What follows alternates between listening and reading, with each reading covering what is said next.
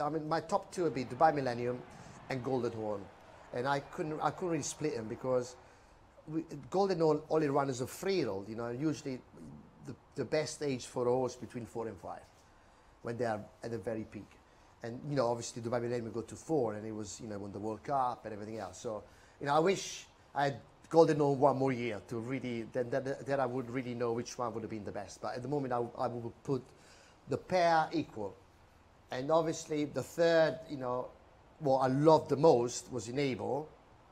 Probably maybe not as good as them two that I mentioned, but not far off. But she's the one that I love the most. She took me to emotionally to places that no other horses did. So that's why, you know, but I hope she doesn't get upset if I tell her that she's number 3.